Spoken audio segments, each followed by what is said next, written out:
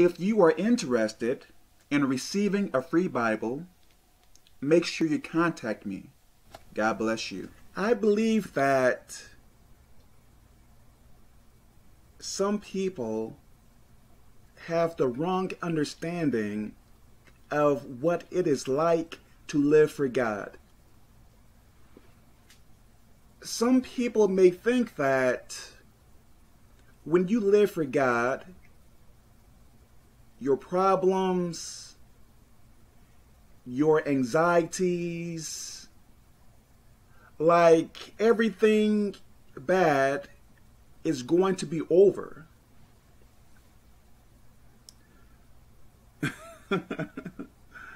Living for God is a very, very long and sometimes a very frustrating process.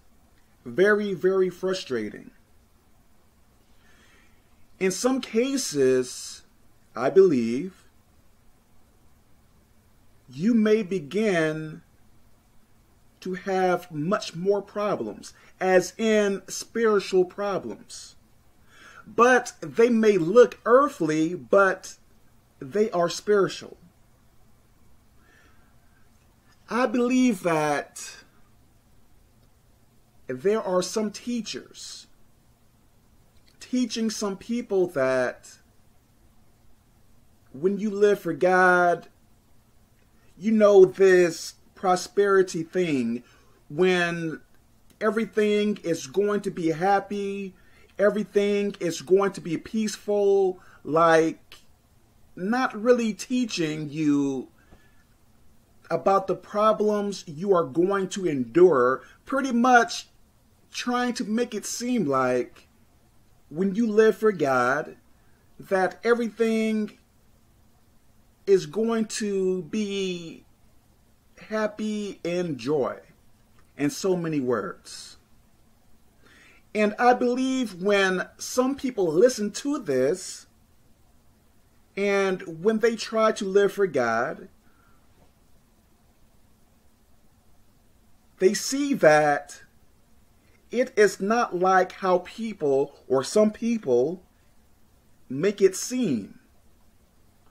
Some people may think, hey, this person over here is teaching that I am going to get so many stuff, or so much stuff, or why isn't living for God easy, while I may be hearing other people saying that it should be easy. So if something that should be easy is not easy for me, that means that living for God must not be my thing, or it should not, or I should not even try. I believe this, and I can be wrong about this. I believe when you hear a person not teaching on repentance and only teaching on the good things of God, you have to be very, very careful of people like that.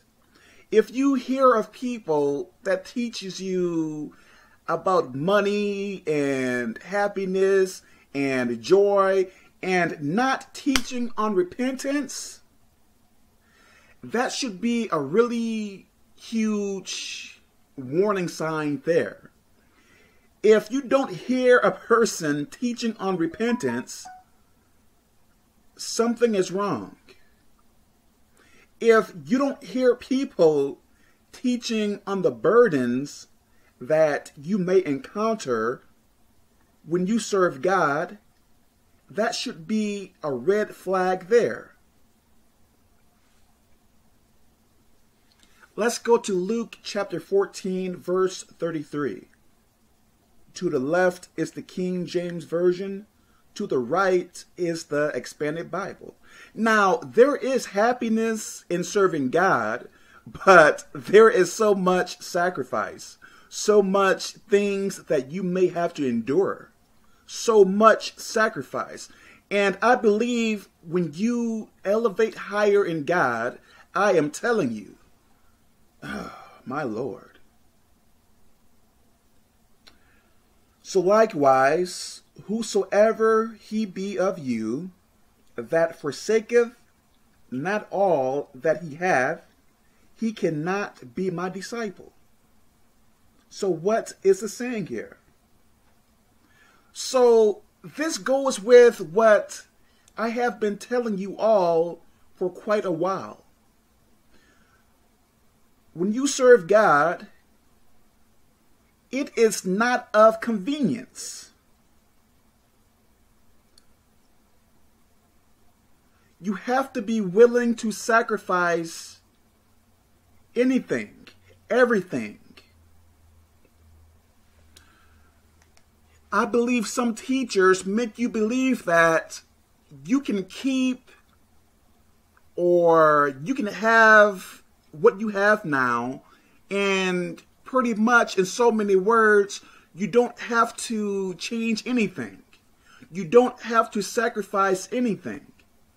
Like, you can continue on doing as you please, and hey, as long as you believe you are going to heaven. That is not true at all. Let me say this. When I was in sin,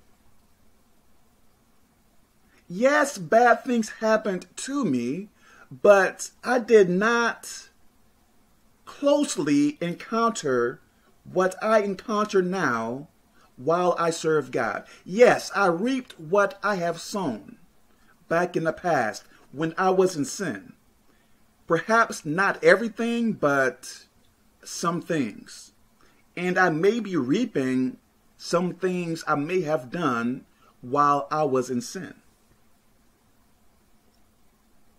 But the spiritual attacks that I believe I receive now is so much more than how it was when I was in sin. So much more. And some teachers may not tell you that. They perhaps, in so many words, they make you believe that when you live for God, hey, happy blue skies. In so many words. It is not like that. Because if you have that idea inside of your head, believing that everything is going to be okay for you when you live for God, it is not going to be that way if you live for God in the right way. Now, if you are lukewarm or something like that, then the enemy is not going to attack you as much as true servants of God. This is what I believe. You know, before, in the past, I would try to explain to some people, or yes, some people, so let's say more than 3 or more, I tried to explain to some people some of the things I go through. And within those people, some people may think, hey, Kevin, are you in sin? And I am thinking,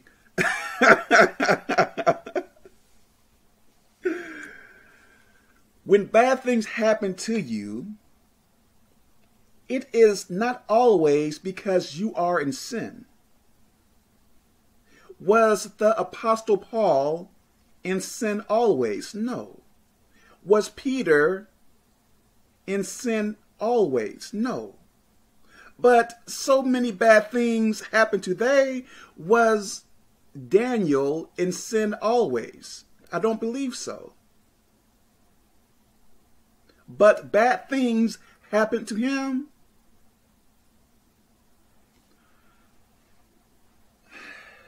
Sacrifice.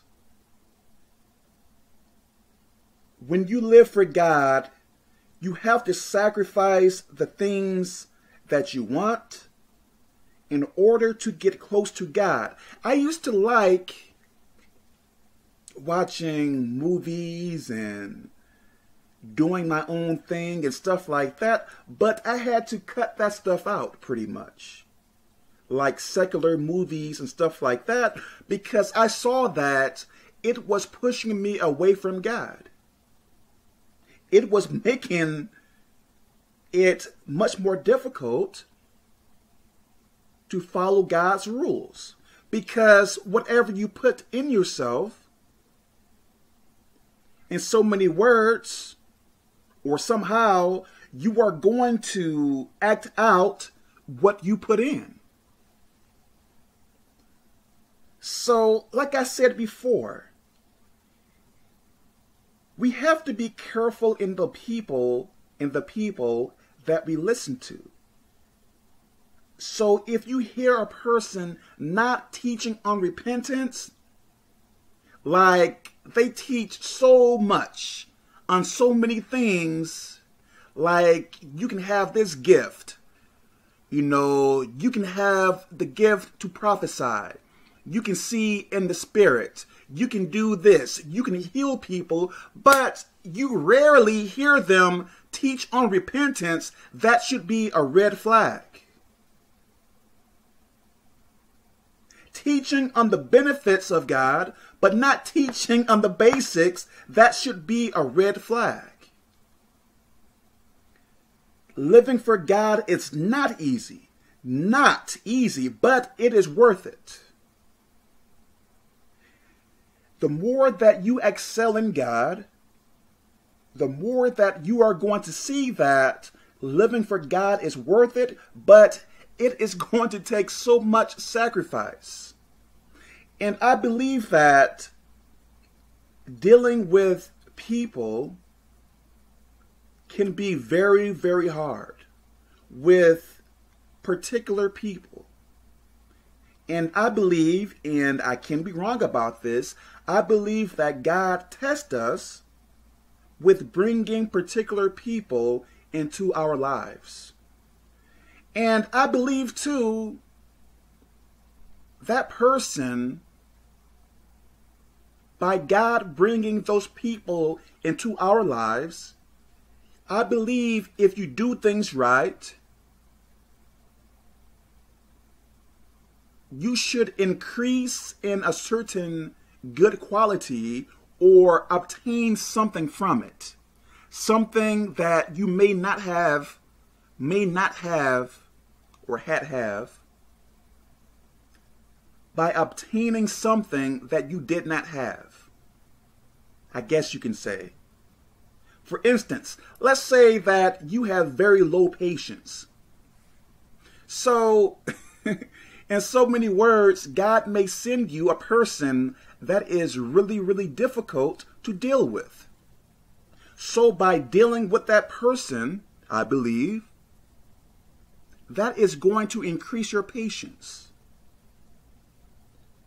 So I pray that this makes sense. God bless you. Make sure you tell someone that you love them. God bless you.